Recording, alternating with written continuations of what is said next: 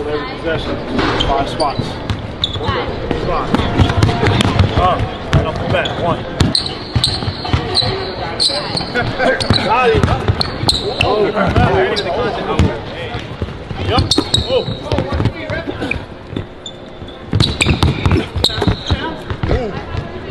You just killing all y'all? I don't see shit. Nice. Get up there. Yep. Okay. Here we go. Okay. Let's go, man. You want to go and catch on me? Let's go to catch. 2. First stop, Phil. First stop, Phil. 9-6. Ooh. 2 over, remember. 7-4. Right on him every time.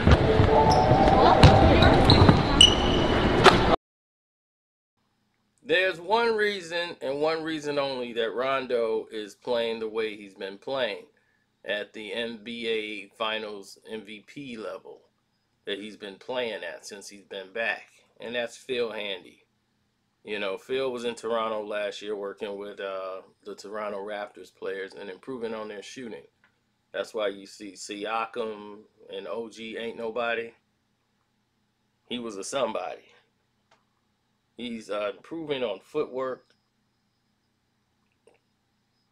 precision, and how to shoot and keep your body balanced while shooting. Even after doing high-speed moves, how to get back and still maintain your balance. See, and improving on the shots. As you've seen, he shoots more of a steady shot than before when he was with the Celtics and he was younger. Older players, they get a better shot, like I believe Mark Jackson was saying during the broadcast. You know, when you get older, you saw Jason Kidd, who never had a jump shot, later in his career develop one.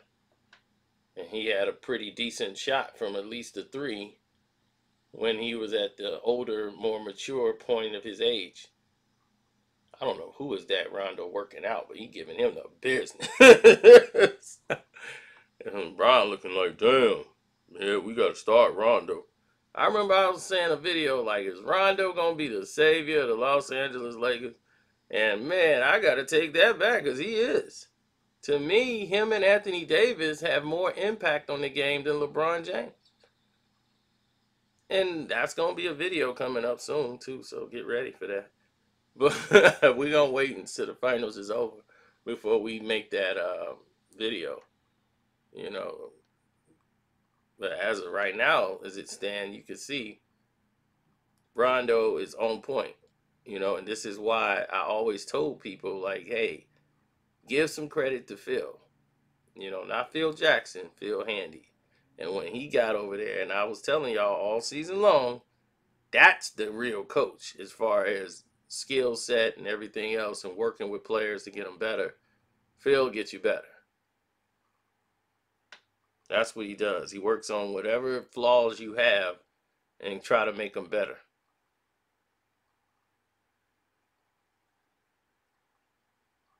Well, he was working with LeBron in Cleveland for a while, but LeBron, he was mostly there to work with other players more than LeBron. You know, LeBron wasn't really sold in, you know, like, I can do my own thing. I'm already good. So, you know, if LeBron want to be a part of it, now you see how he getting off, Bron gonna want some of that. Oh, you know how Bron is. Bron see all that happening with Rondo. Like, man, Rondo out here killing everybody. No matter who they putting on him, he just taking them. That was a dumb move there. Rondo just cooking them. Give me that. Give me that. What? Get to my spot. Pull. Drop. Look at Bron looking at that. Man. What? Rondo cooking? Yep.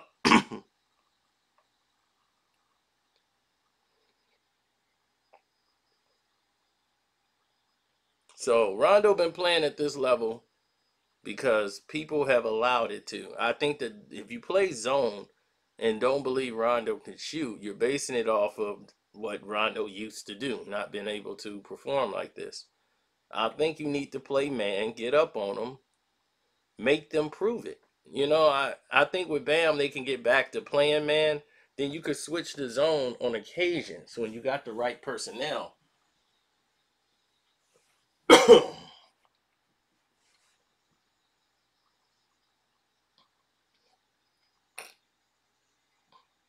yeah, I was getting cooked on Madden.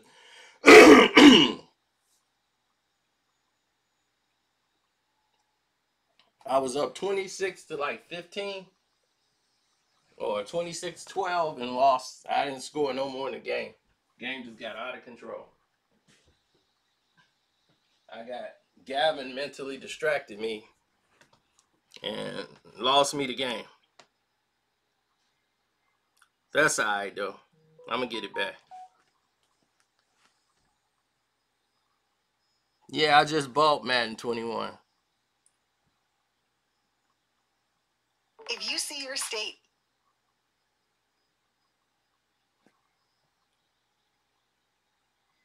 I never felt as if. See, that's the thing with me and everybody else. I never felt that I needed to have someone's like authorization for things when it came to basketball. Like I know the game, so I didn't need to have someone else's approval on what they thought about the player. Like, man, you ain't think so and so's good? I'm gonna be like, I watched him play, and nah, he's all right. You know what I'm saying? Like, I know when somebody's all right, and I know when somebody's good. You know, like really good. Now, me, my job when I played basketball was never really to lay the ball up, but I knew how. You know, I knew how to lay the ball up. I knew people's tendencies on the basketball court. So if you can defensively, defense came before my offense. I told you guys when I first learned, defense came before my offense.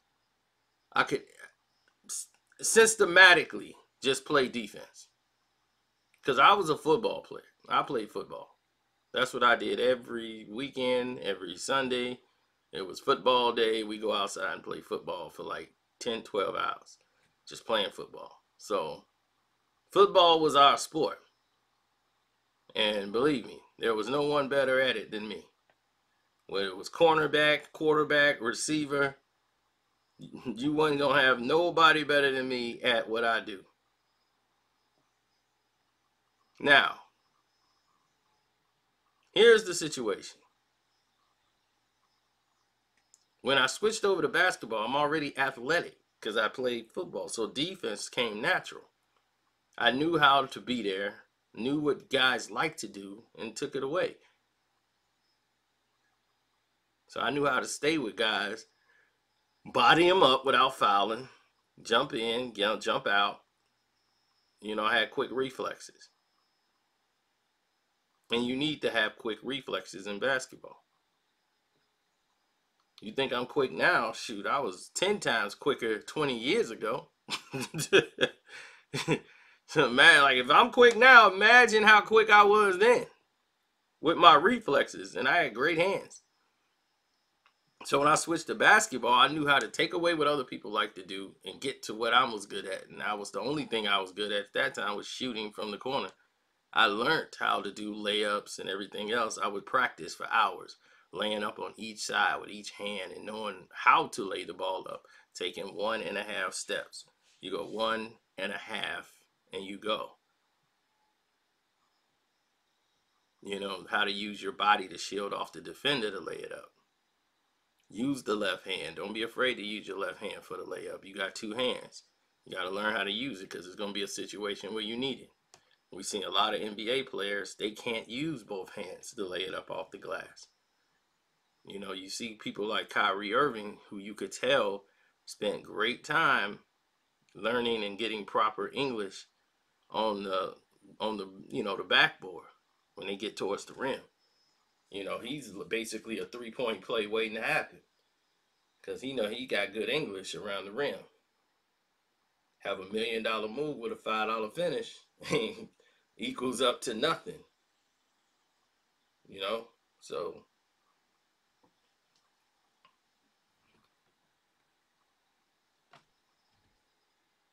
you gotta have you gotta have the whole enchilada. You know, Dame Lillard is another person who could finish at the rim.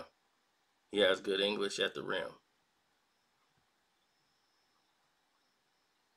You know, so it's a give and take league. You know, Rondo's transitioning to this league where his passing skills as a point guard playing old school basketball compared to now, he has to be an efficient shooter when mostly LeBron is you know, being more of the standalone guard. But if you ask me, Rondo's contributions to the team has been more important to me than any other person on the team, even Anthony Davis, because he changes the flow of the game when he comes in. He's more impactful. His distribution of the basketball is second level to none. When it comes to we need to give people the ball and make sure X, Y, and Z gets done, I trust Rondo to get it done more than I would trust anybody else on the court.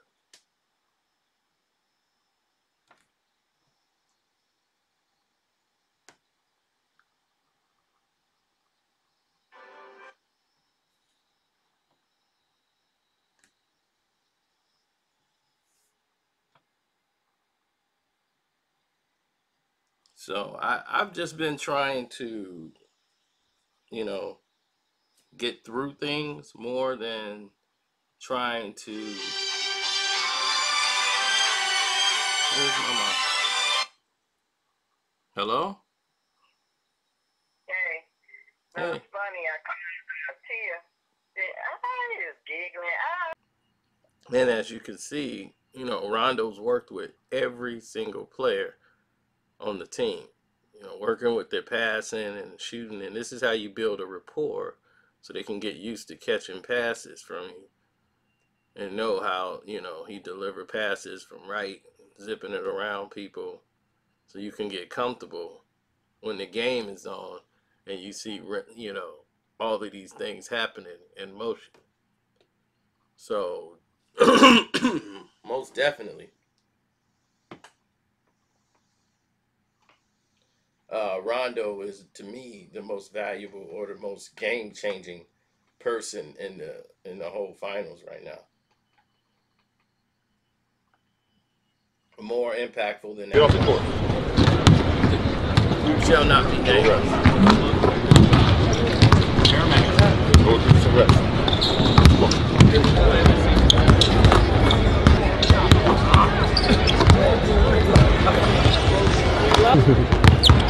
we go, man.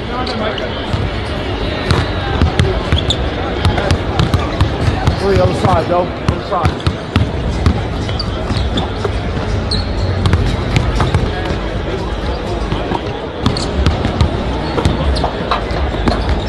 Right down. Get off the court.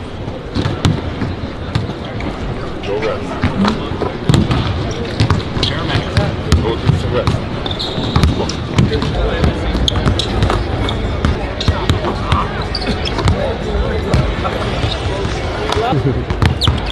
we go, man.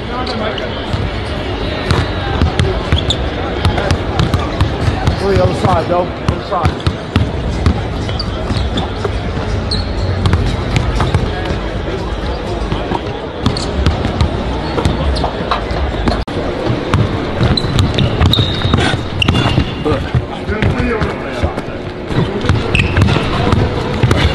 Yep.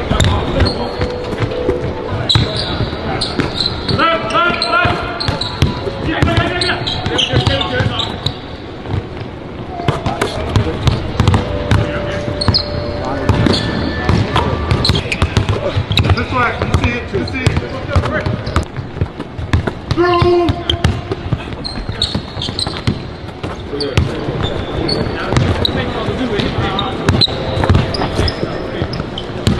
Oh yeah, think about that.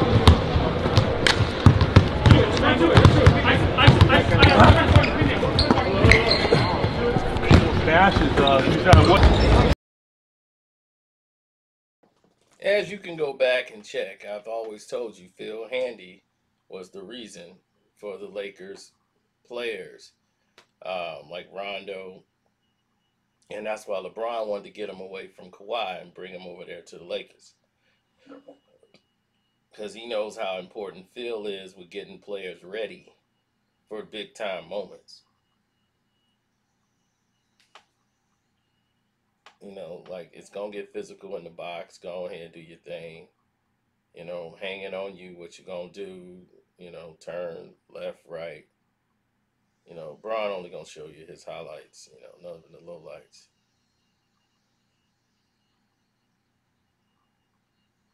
Break. But, hey, it went in. Just, you know, what you expect. The guy's a bum. Stick dribbling, you know. But this is, you know, his skill set. Knuckleball. Yep. Knuckler. It went in. Look at him. Stick dribbling, baby. No moves.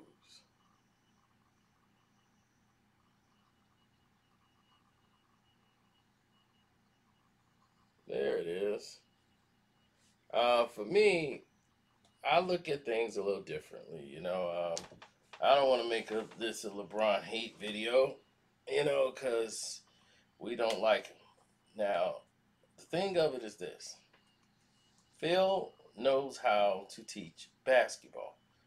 He knows how to teach movements. He knows how to improve players. What he can't give you is the heart. He can't give you the mental. He tries to instill the confidence in you and work on your mental strength and give you the confidence to overcome it.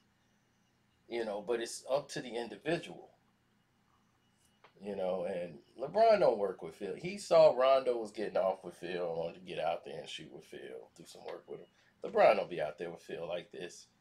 He saw Rondo was getting off and said, "Let me get out here and do some works with Phil." You know, it's all for the cameras and all this stuff. So don't get too caught into that. You know, it is what it is. Don't forget, man, you can always donate to my page. Hit my Cash App up, which is Carceno, Karceno. You already know. So put some respect on Phil Handy's name. And for all you LeBron fans who don't know anything about basketball, give that man his respect, because he got Rondo playing at an all-star level, man. He got him playing better than what he, you know, got him playing like he should have been playing for a lot of years. You know, Rondo's problem has always been injuries. He stays injured, you know, whether it's a hand, whether it's a thumb. It's a play where you don't even know he's hurt. And he done tore a ligament in his hand, you know, so he's had a lot of rough years with injuries, you know, and these are the type of things that when you're young, you know, he wasn't a very good shooter. People used to leave him open for threes, you know, and he couldn't deliver on those big shots.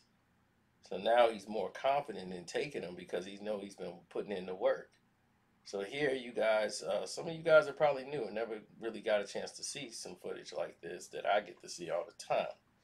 You know, because I got connections. So I get to see guys practice. I get to see guys, you know, shoot arounds, you know, what they would allow. And I get to evaluate and see talent and see players develop. So for me, it was nothing to watch. You know, this process take place, you know, and see, like, okay, Rondo was doing this, but will he be able to do it in a game? You know, will he be able to showcase his skills? You know, because it's a whole different world from doing it in front of, like, everybody in the crowd. And then, you know, when it's time to do it for real, you know, you are not delivering, so.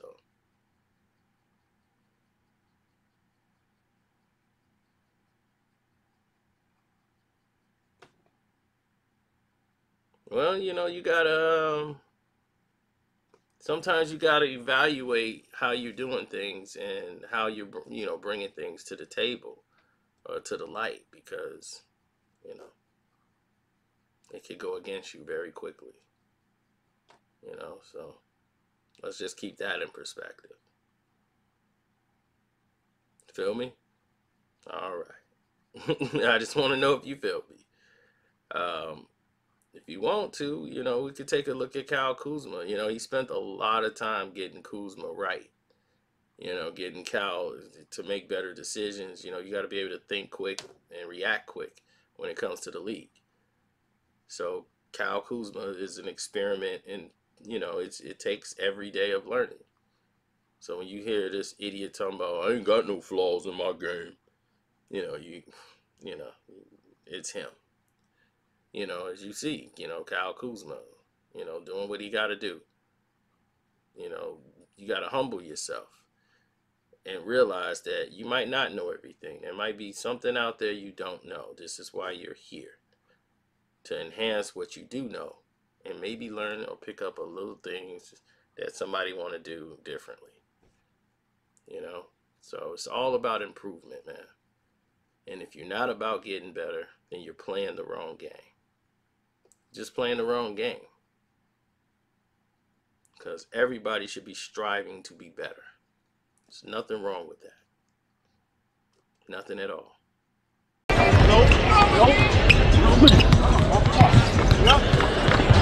I got him.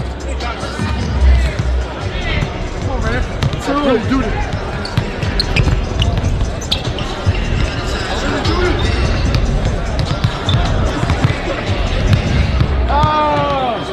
It's all right. Student. Good job, Cruz.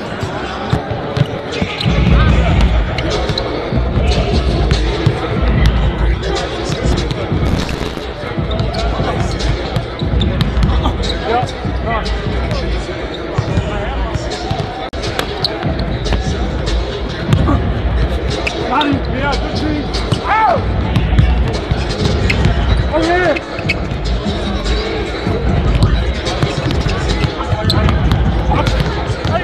It's a good D right there.